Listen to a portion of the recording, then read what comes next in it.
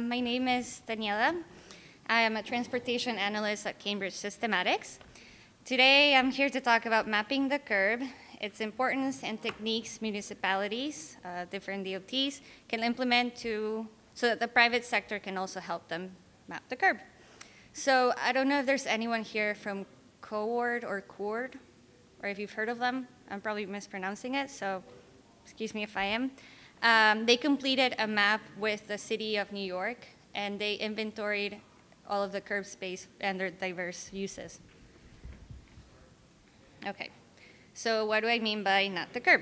For the purposes of this talk, I'm interested in discussing the importance, specifically in the transportation industry, of the space directly adjacent to the definition of OSM's curb, so on the road side and on the sidewalk side. So not specifically what the curb is on the OSM dictionary sorts. So by my definition, you would consider this street parking. That's what the curb is mostly used for nowadays. It won't be soon, hopefully, and with autonomous vehicles, it really won't be. Bus stops, bus lanes, bicycle lanes, loading zones, and TNC drop-off and pickup areas. TNCs would be transportation network companies like Lyft and Uber.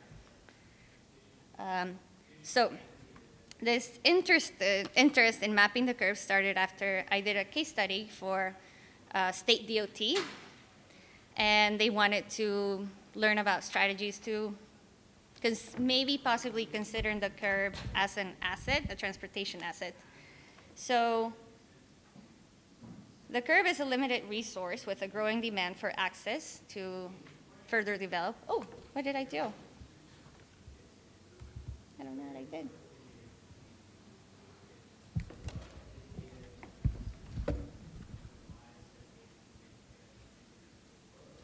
Okay, she's back.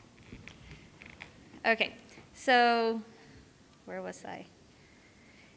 So optimizing the curb to support multiple simultaneous opportunities for transportation choices is quite important. So what this means is you can have the curb support right now traffic during peak times. So you turn it into a lane, and then it can be street parking for residents at nighttime. During the day, it can be specifically designated for loading zones, so the liveries. And you can also have it for bike lanes, and then you would map it specifically for each use. So when you download that data, and I will teach you how, you have the different uses of that specific space. So considering how I only have 5 minutes, I'll run through some examples of how you can use OSM to map multiple uses within a static map, and then use those multiple uses for something non-static.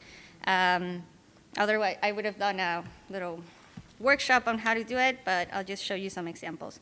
So to answer this question, I went on the OSM Slack, and if the person who answered my question is here, I would love to meet you. I don't know who you are. So I asked, like, hey, how would you map flexible uses on the curb based on time zones, or based on demand, blah, blah, blah, blah, blah, or based on technological changes in transportation. So once we just don't need parking, what are we going to do? Because, do you know them? Hi. Hi, thank you. So we talked about this, and then I think, yeah, 1 minute, okay, sorry, yeah, okay, blah, blah, blah, this worked out. I'll show you some examples. So this is Highland Avenue in Staten Island. So the MTA of New York City designated the bus lane to be on the curb during rush time, and then at different times, they're considering different uses for it. So how can you map that? It's actually with conditional tagging. I didn't go through the answers, but it was through conditional tagging.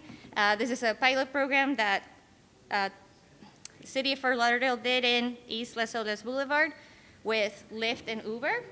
And so it lasted for 6 months, and now they're reconsidering to see if they would designate TNC pickup and drop-off areas. This one was, oh, wait. Okay, this is a flexible zone lane in Barcelona. Time's up. You missed a bit of time to see your computer. Okay, thank you. So this actually is using only flexible zones. The lane in the middle is an actual traffic lane. The curve side is residential parking at nighttime. Loading zone during like noonish time, and during peak time, they open it up for traffic or they designate it for bike traffic. Depends. So how do you do this? You do it through conditional tagging and OSM. Once you don't download that data, then you can use through different apps, even for Open Trip Planner, you would have that use for a bus lane Open Trip Planner. You can also do it for bike sharing applications, whether it's on the sidewalk lane, on the road lane. And so this practice is imperative for the safety of cyclists, pedestrians, and other motorists.